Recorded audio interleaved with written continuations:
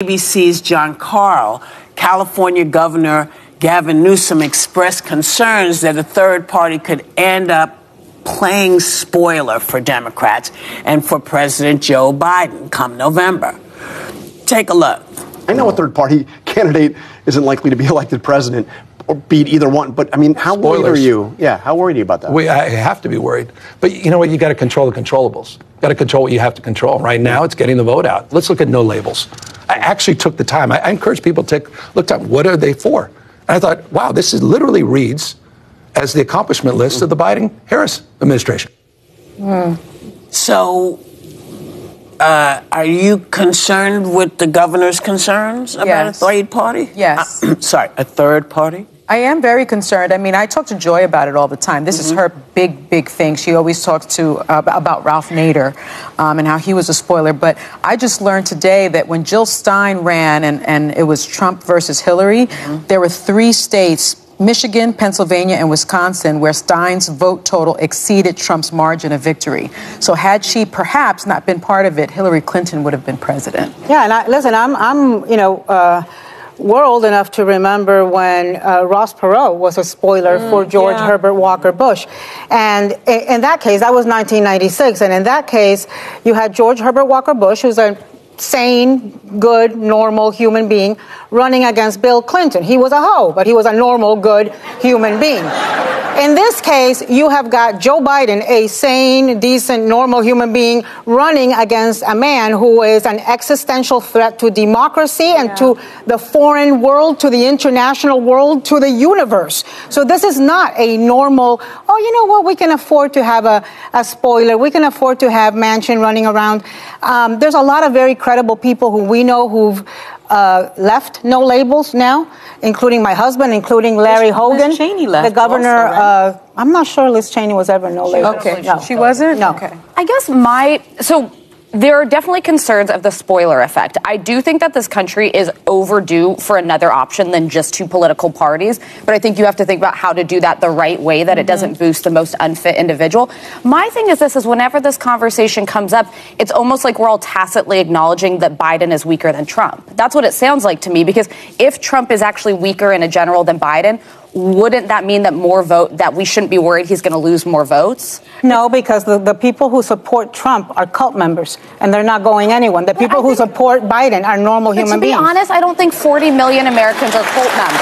I think there's a lot of people who can close their nose, they don't pay attention to the 24-hour news cycle, and they're like, yeah, but you know what, the economy was better. If you're watching Fox News, you have no idea about the E. Jean Carroll defamation. If he's indicted suit. 91 times and his poll numbers keep going up and he keeps running away with primaries, I think it's concerning. Listen, we all heard him boast on tape in 2016 about grabbing a woman, about sexually assaulting a woman, and Republicans still voted for him blindly. And 53% of them were women. This is not the time for a third party. Change comes very slowly in this country, as we know, watching the history that has unfolded here, good and bad.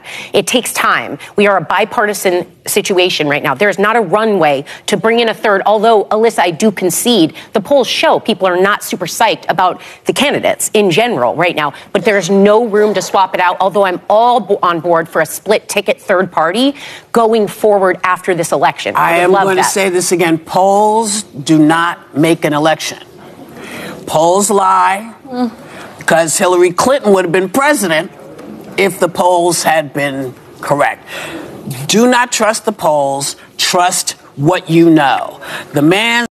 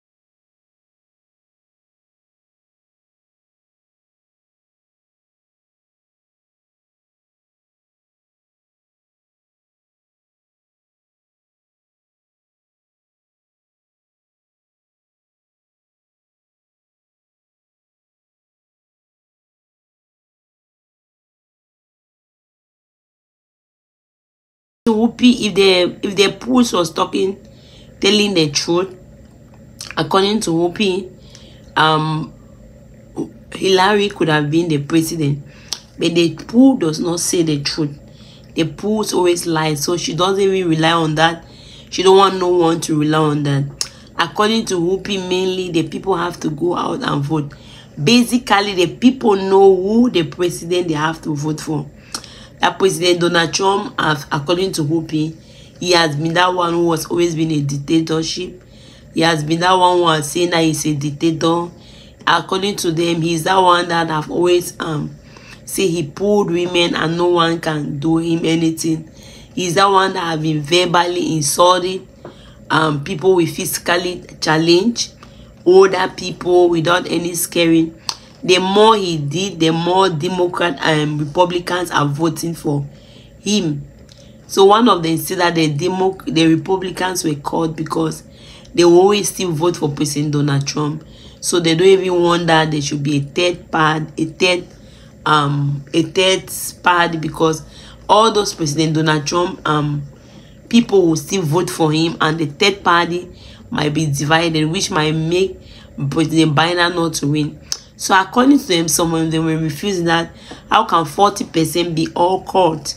That's not possible. But according to them, to some of them, they believe that people who are supporting Donald Trump are they standing, they are not shaking. No matter what he does, he stand and said he's a dictator.